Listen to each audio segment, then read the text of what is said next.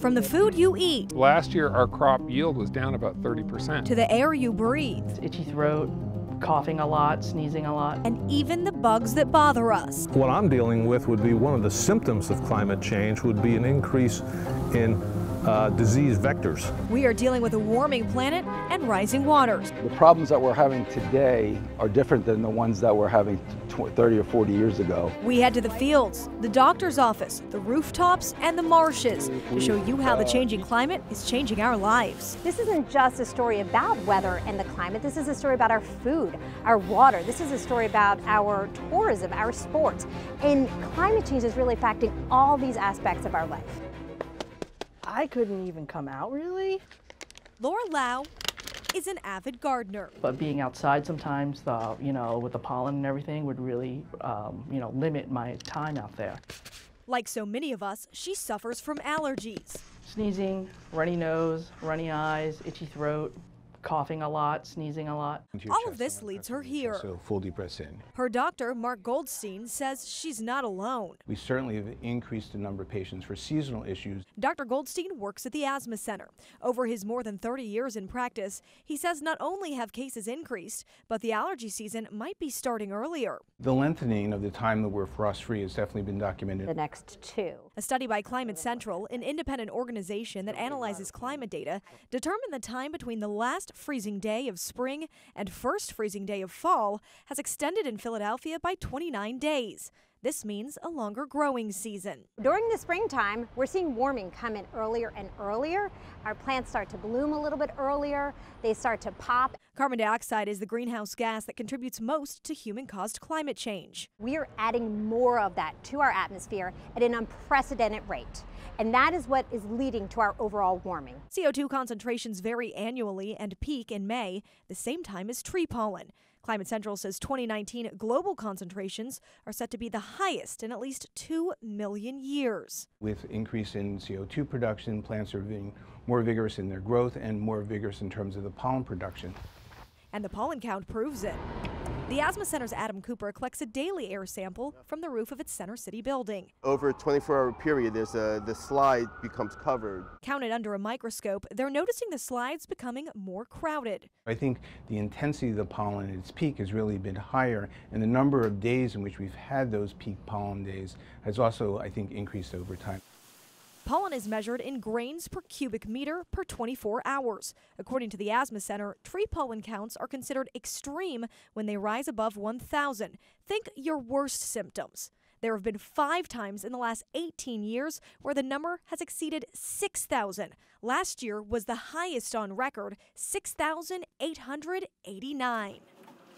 All this means more people, like Lau, seeking treatment. I was just taking allergy pills, but it just got to the point where nothing was working.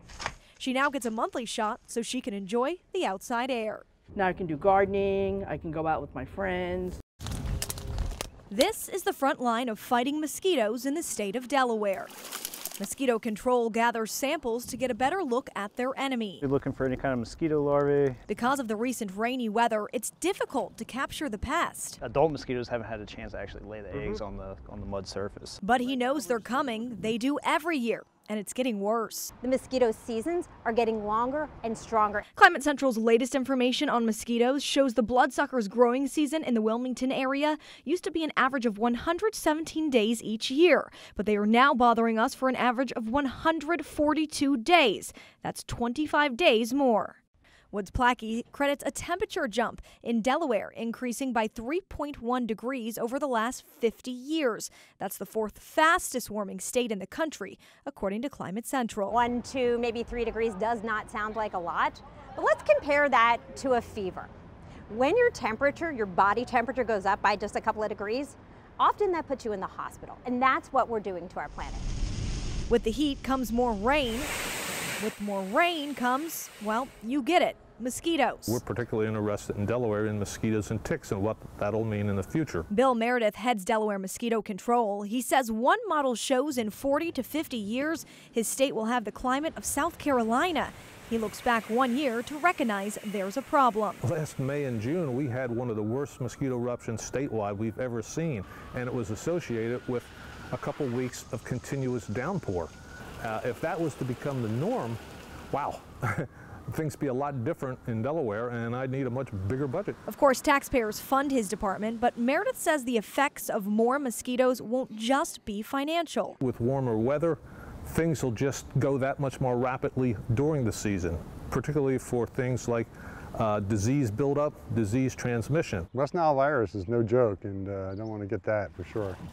John Peck and his kayak co-pilot, Nellie, spends a lot of time on Delaware waterways. He's concerned about the greater mosquito and tick risks that come with climate change. Certainly the water level's been higher the last couple of years. So there will be more spraying and fogging on our streets and more sampling in the marshes, all combating climate change and the pest risk that comes with it. We didn't use our irrigation at all last year. A lot has changed in the almost 45 years Pam Mount's been farming in New Jersey. Her family's Terhune Orchards grows veggies, apples, cherries, blueberries, and more. One of the main things that's a problem at this point is the uncertainty of the weather. And that means different impacts for each crop, especially as New Jersey's climate gets wetter and warmer. We have to protect some of the fruits from too much rain. At the Atlantic City Airport, one of the closest reporting stations to many berry farmers in the region, 2018 was the wettest year on record, by a lot. The area picked up 68.6 inches of precipitation, crushing the 2009 record by more than 7 inches. But that wasn't a fluke year. Precipitation trends are ticking upward. Comparing all years since records began in 1959, 4 of the 5 wettest years have all occurred since 2006. As it gets wetter, it's harder to control any kind of disease. Peter Outemans is a berry researcher for Rutgers University. His specialty is disease control. The leaves never dry out, the blossom clusters stay wet, and it allows fungus to start to develop. His job isn't just to understand crop disease, but to determine how farmers can handle it. With climate change, it's harder to predict when we have to invoke disease management tools. In the future, he says farmers may need to protect their berries from rain under plastic covers, but that comes at a cost that might get passed down to you. That could help a lot. That could help improve quality, but obviously that's going to be more expensive to do. And costs might not be the only change. This is the hybrid. Rutgers' Nick Vorsa is crossbreeding berries. One focus is heat tolerance. So this one,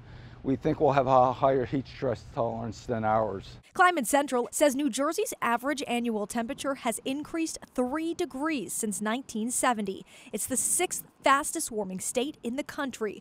Vorsa says the main variety of New Jersey blueberry grown today was developed almost 70 years ago. That variety was basically selected for the climate back in the 1950s. So he's working on breeding a blueberry native to Florida with our Jersey berry. What we're hoping to do is to develop varieties that are better suited to our climate, our conditions, our heat. If successful, it can be passed along to local farmers. So does that mean my South Jersey blueberry is going to taste different in the future? Possibly, possibly. Back on Mount's farm, they're adapting to the challenges of climate change. They have to. When you get down to staying in business or going out of business, people will do what they have to do in order to make it all happen. Krystal Klei, NBC10 News.